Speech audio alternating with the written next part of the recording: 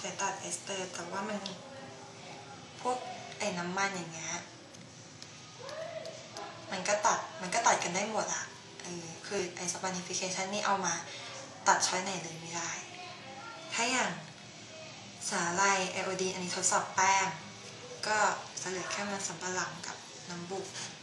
ที่มีแป้งเป็นส่วนประกอบถ้าอย่างเป็นในดิบปุ๊บก็ไม่มีอันนี้แล้วใช้ทดสอบทุกอย่างยกเว้นน้ำตาลทรายนะไบโอเลตก็ทดสอบได้ก็อันนี้ก็ตอบใช้ข้อหนึ่ง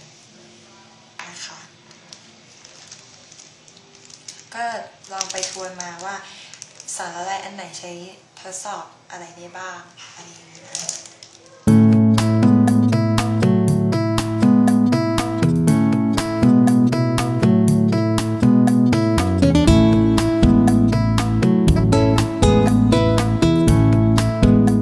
สำหรับอันนี้เป็นข้อสอบอัตนัยใช่ไหมก็ขอให้มาว่าธาตุ Y 3 อะตอมมีมวลเป็นขีดเท่าของมวลคาร์บอน12ธาตุ X ในไอโซโทปนี้ในธรรมชาติมี2ไอโซโทปคือ X14 และ X15 ธาตุ X14 มีมวลอะตอมเท่ากับ 14.00 ปริมาณที่พบร้อยละในธรรมชาติคือ 99.6 แต่ธาตุ Y ธาตุ X15 มีมวลอะตอมเท่ากับ 15 สารประกอบที่มีสูตรโมเลกุล XY ที่มีจำนวนอะตอมเท่ากับ6.02 คูณ 10 ยกกำลัง23 อะตอมจะมีน้ำหนักกี่กรัมอันนี้ก็เป็นคำนวณปริมาณสารสัมพันธ์นะคะ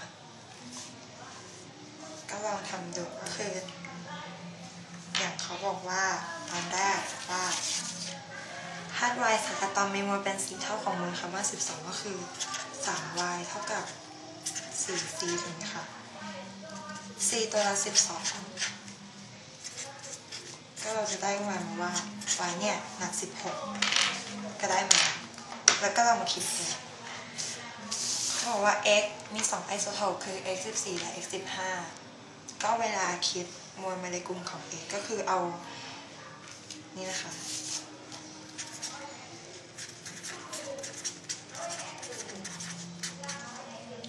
เอาจำนวนร้อยละคูณกับน้ำหนักอย่างอันนี้ถ้า14เจอก็19.6เพราะฉะนั้น15ก็มีอยู่0.4 แล้วก็ทั้งหมดหารด้วย100จำนวนเต็ม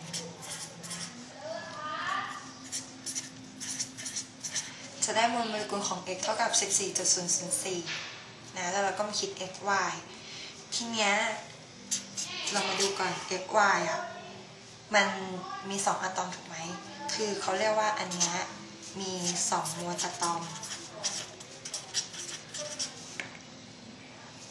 1 2นะก็จะมี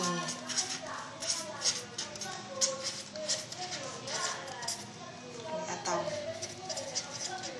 ก็คือ1โมลเนี่ยจะมี 6.02 คูณ 10 ยกกำลัง23 อะตอมอยู่แล้วก็คืออันนี้เป็นเลขอะโวคาโดใช่ไหมคะทีนี้มันมี2มวลอะตอมเราก็เอา2คูณเข้าไปก็คือ2คูณ 6.02 คูณ 10 ยกกำลัง23 อะตอมแล้วก็มาคิดดูว่าสารประกอบที่มีสูตรโมเลกุล XY เนี่ย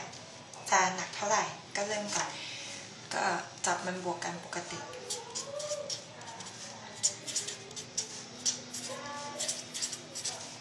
ก็เท่ากับ 30.004 กรัมใช่ไหมคะ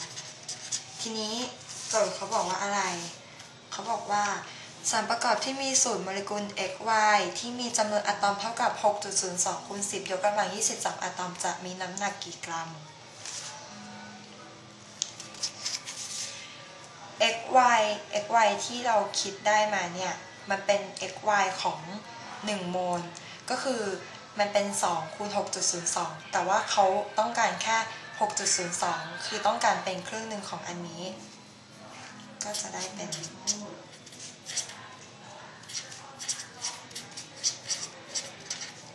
จะหนักเป็นครึ่งหนึ่งใช่ไหมคะหาร2ก็คือจะหนักเป็น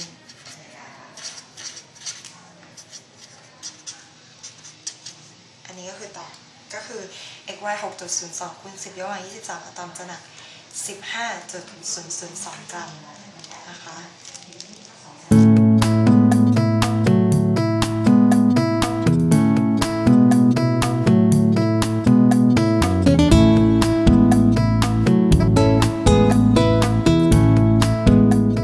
ข้อ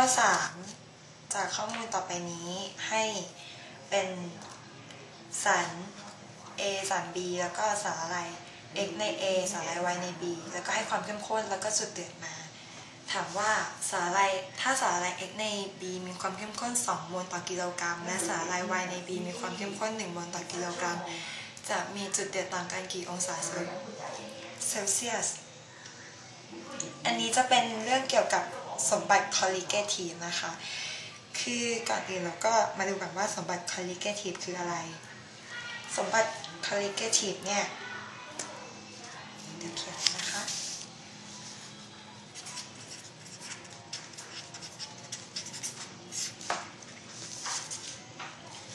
คือสมบัติของสารละลายที่จุดเดือดจะเพิ่มขึ้นและจุดหลอมเหลวจะลดลง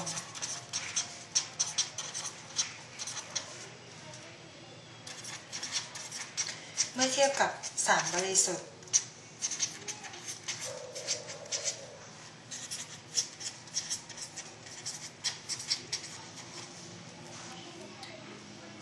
คือ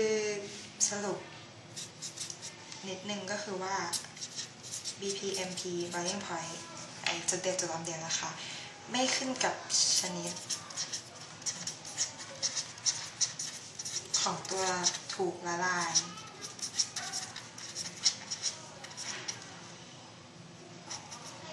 แต่ขึ้นกับปริมาณที่ถูกละลายคือจะคิดขึ้นกับความเข้มข้นนั่นเองแต่ว่าความเข้มข้นอันนี้จะใช้หน่วยเป็นโมลต่อกิโลกรัมโมลแลลนะคะก็ถ้าตัวถูกละลายที่เป็นไปตามสมบัติ colligative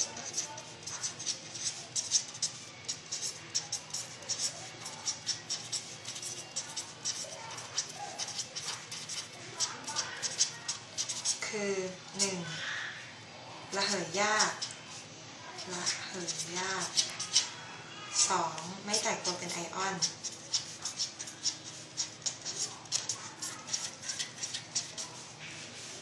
นะอย่างสมบัติ colligative เนี่ยเหมือนกับว่าเราถ้าเกิดอย่างสมมติว่าเรามี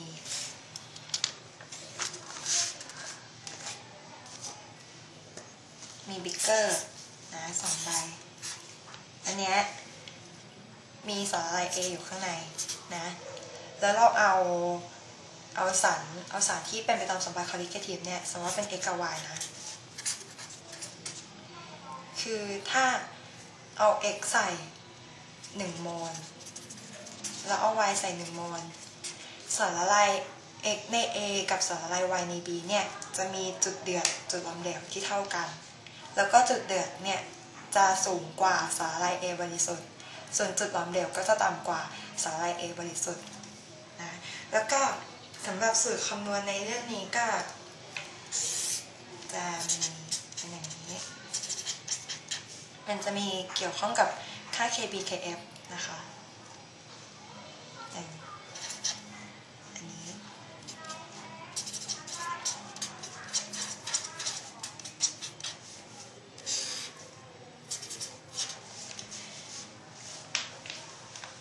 ก็คือเดลต้าทีก็คืออุณหภูมิที่เปลี่ยนไปใช่ไหมคะ M ในที่นี้คือความเข้มข้นเป็นโมลต่อกิโลกรัมนะค่า K ก็แล้วแต่ว่าโจทย์จะให้มาหรือโจทย์จะให้หาอะไรอย่างเงี้ยนะคะเป็นค่าคงที่เป็น KB KF KB ก็ค่าคงที่ของจุดเดือดถ้า KF ก็ของจุดเยือกแข็งอะไรอย่างเงี้ยนะคะอันนี้เป็นโมลของตัวถูกละลาย